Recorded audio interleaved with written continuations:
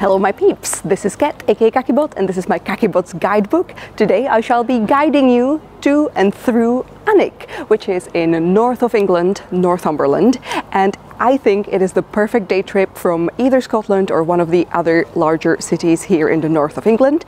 I will tell you more about how to get here and what is, I think, the best way of getting here later in this video. But for now, I'm just gonna tease that I think this is the day trip destination for any of you nerds, be it film nerd, sci-fi nerd, book nerd, toy train nerd, gardening nerd. If you're any of those nerds, you definitely have to hop on a train, a car or a bus and get your butts over to Alnwick. We're gonna start at the Alnwick Castle, the construction of which I believe started about 1,000 years ago. So yeah, it's a big one and an old one.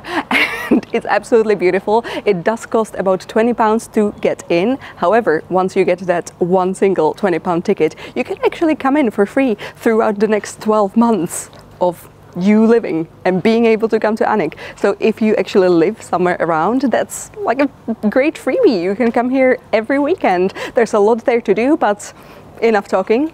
Let's go explore.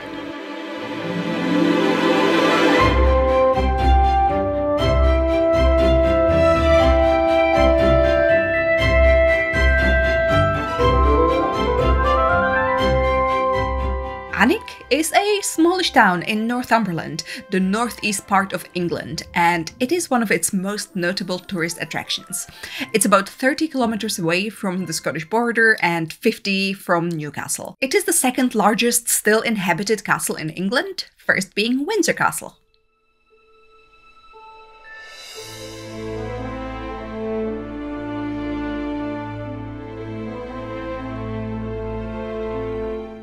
And of course, many people visit Alnwick Castle to revisit their favorite childhood franchise, Transformers.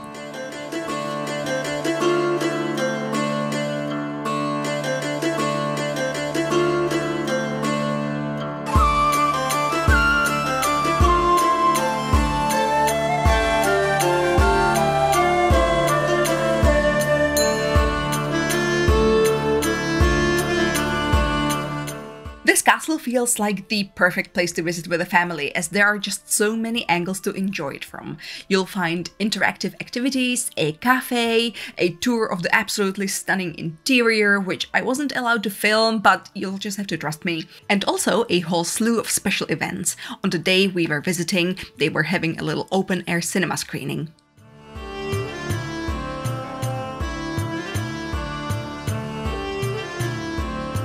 It's hard to believe that I am currently treading the same grounds as Dame Maggie Smith as she was shooting the magical series of Downton Abbey.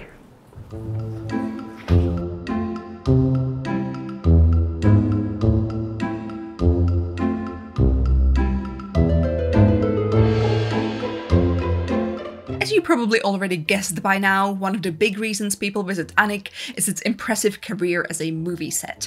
To this date, there have been over 40 movies and TV shows shot here.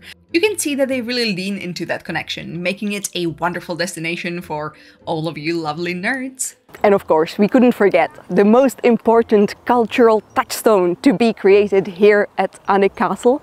Of course, what I'm talking about is the Robin Hood episode of Star Trek Next Generation. I am not a merry man.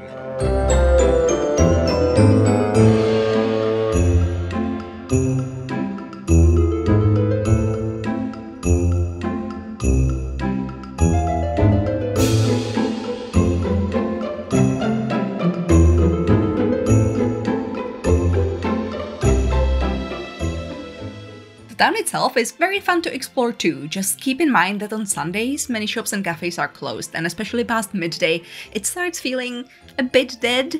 A place that seems to be open pretty dependably is the Dirty Bottles pub, which I would recommend for a drink, but maybe not for food, because that was actually quite a big letdown for me.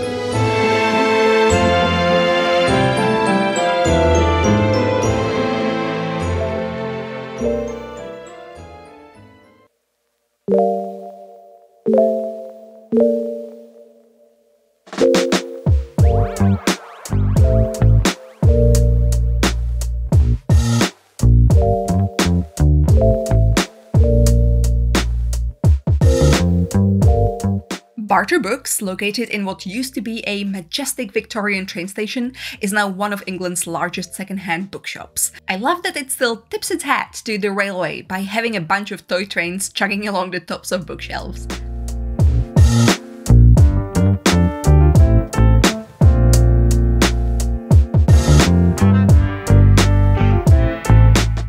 It's open daily until 7, which makes it a great community space, especially in winter, when they turn on their fireplaces for people to relax and warm up with a cup of tea. Also, they have a little ice cream parlor. From there, it is a short walk to the Alnwick Gardens. If you're in a hurry, the gardens are also connected to the castle through the castle grounds, so you don't necessarily have to take this whole book-themed circle route.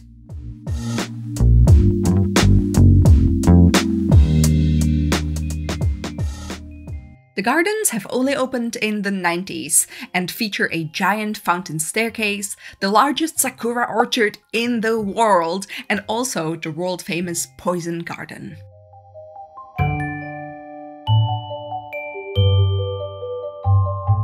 So this is Lilidoree, the garden's theme park for younger children. It costs about £15 to access, so we just did a cheeky little flyby.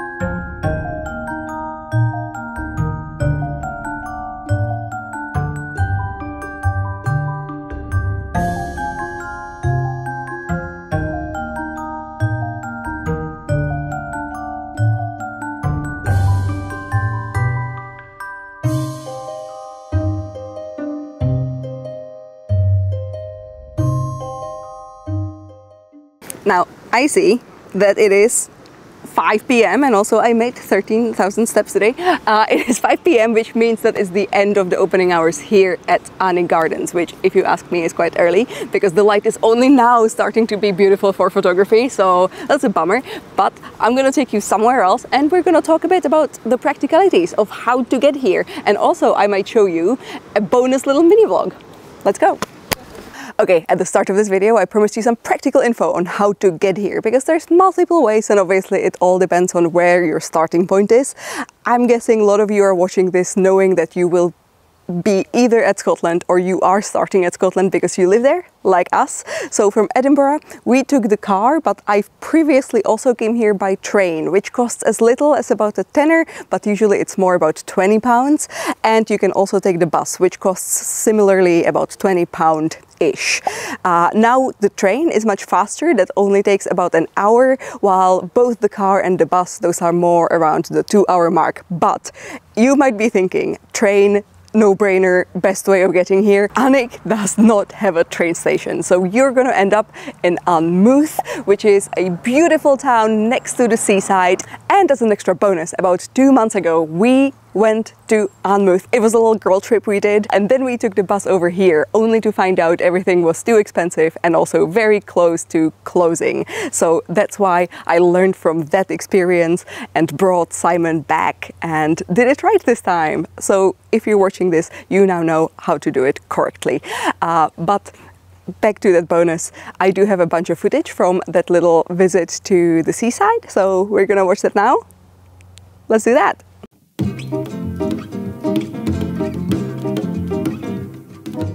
So a couple of months ago, Petra and I took the 1-hour-ish train trip from Edinburgh Waverley to the Alnmouth station before noon and then continued towards the seaside.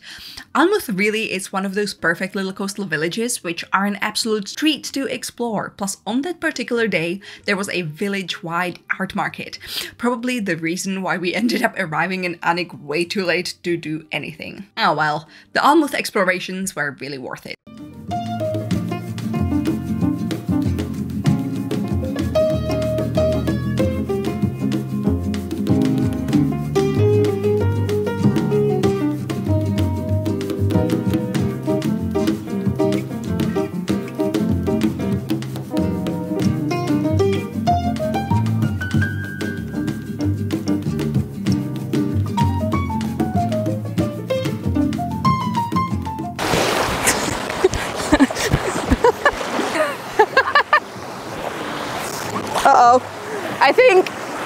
Uh-oh.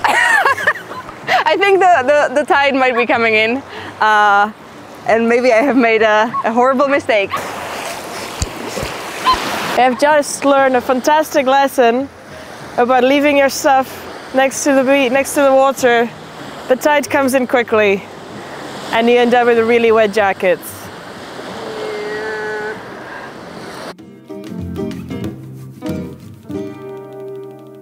So we popped onto the bus number X18 from Alnmouth to Alnwick, which would even provide some nice views if the windscreen wasn't such a mess.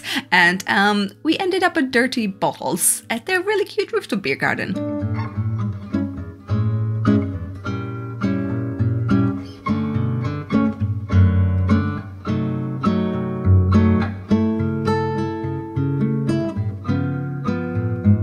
Okay, so that was our seaside fun time with Petra.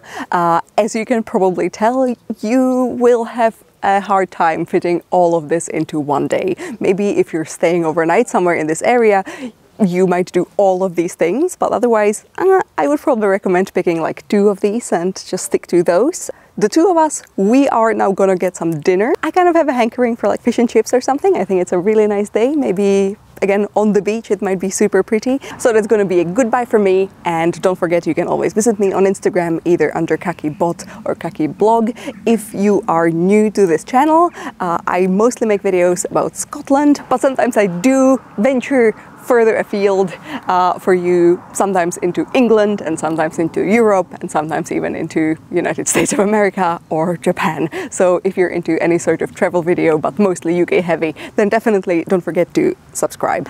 And hey, if you're into travel, I have an Etsy store where recently I added a bunch of new pins. This one is one of a series of 3 different colors of backpacks. I also have some little hiking boots. So if you like pins and if you'd like to be as stylish as moi, then you have to pop in there. Link is in the doobly-doo. Get yourself a pin, and I shall see you soon.